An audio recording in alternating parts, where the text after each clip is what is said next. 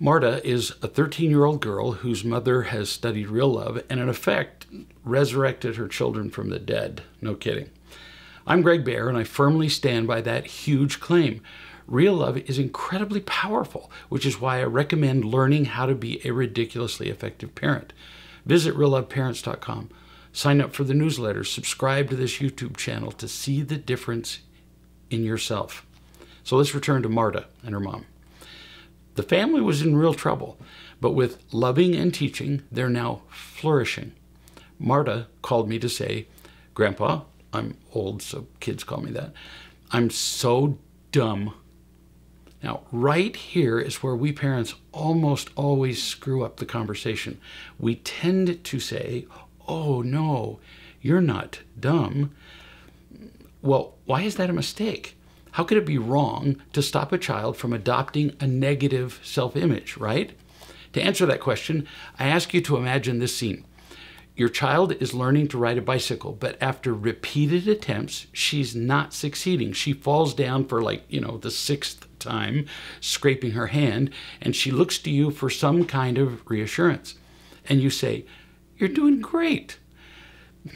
But in that moment, almost every child is thinking, "Great? Are you kidding? I just fell down again. I can't stay upright for more than 10 feet, and you're calling that great. What kind of teacher are you?"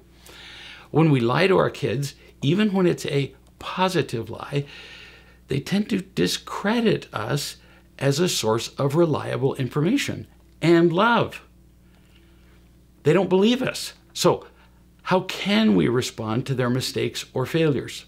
Let's look at a real example as I continue to talk to Marta, who began with, "I'm so dumb." And I said, "Yeah, sometimes you are dumb." In the process of learning something new, we have to make mistakes. And in those moments, we are kind of dumb.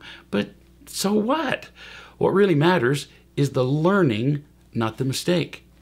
And even when you're dumb, I love you, which matters way more than making a mistake. Now, tell me what happened that made you say you're dumb.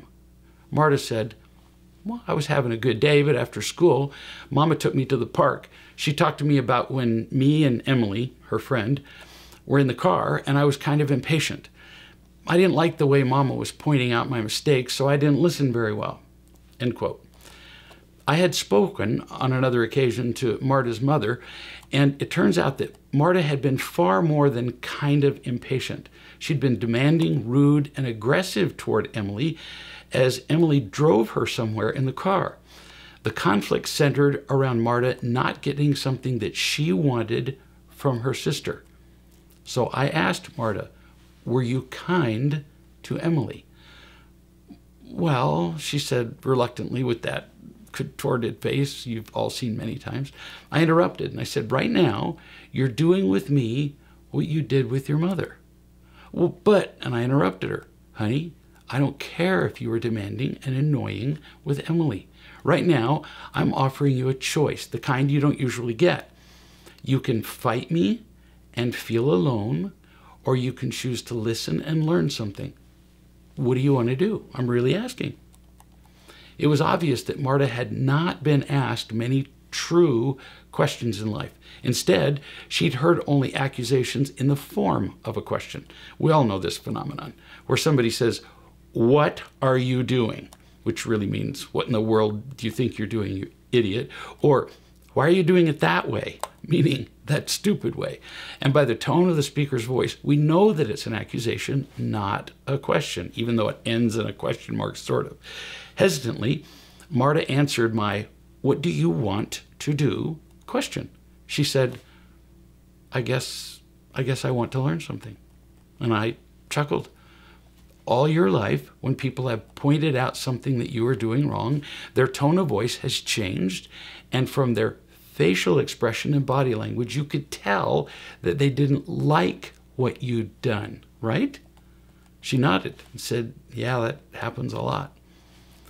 You didn't realize it consciously, but what you heard was that when you made mistakes, you were bad.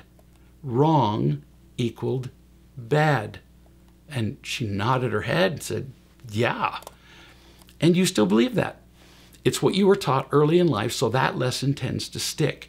So when your mother helps you see an unloving or irresponsible behavior, or when I do, you hear it with that old equation. Wrong equals bad. She nodded again. And I said, another way of saying wrong is stupid or dumb. So when you said you were so dumb and you felt bad about it, you were just repeating that old equation. Dumb equals bad. You thought you were bad, but no, you were just wrong, not bad. How do you know? She asked. Can you tell the difference between a watermelon and a chicken? I asked her. Yes. How long does that take you? A second. And that's how long it took for me to see that you're a good person. A very good person. She smiled. You can tell that I love you, can't you? You can see it and feel it and hear it. Yeah, she said. So when I tell you that you did something stupid, or even that you are stupid, you can tell that I'm not calling you bad, just stupid. Yeah? I guess so, she said. Well, that changes the equation. Mistakes are unavoidable. If you want to learn new things, you have to make decisions that will be wrong. You have to be stupid before you can become smart. We're really talking about ignorant here, not stupid, but I use the word stupid specifically because it's more threatening. If we can live with being stupid, we can live with almost any other label. She smiled again. In order to change the equation from wrong equals bad to wrong equals learning, all you have to add is love. If I love you while I point out that you're wrong or stupid, you can take what I say as information, not a threat. That's cool, she said. And your mom loves you too. So you've almost got like a crowd of people who love you. That changes everything. In that moment, Marta began to change her understanding of what mistakes mean. That's a huge change, one that can serve all of us well as we learn and grow.